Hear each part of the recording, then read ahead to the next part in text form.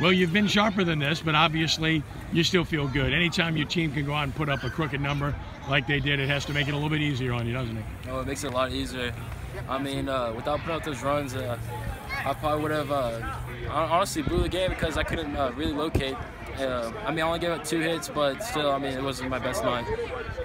Breaking ball wasn't there for the most part, right? No, it wasn't at all. You know, and yet you're still able to control them. Like you mentioned, 2 hits. I mean, anytime you're facing a lower-seeded team like this, people expect you to win.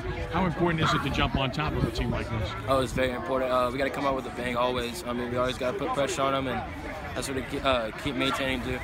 You know, this offense will wear people down. You guys hit from top to bottom, and that was the case here today. Right.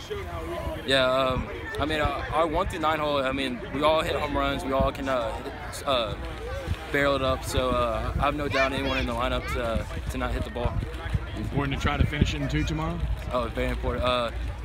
Yeah, we want to come out here, finish in 2, and not have any pressure. I mean, we're just going to cruise along until we get to state. So, I mean, that's the main goal. So, I mean, that's about it. Well, congratulations to you. Thank you.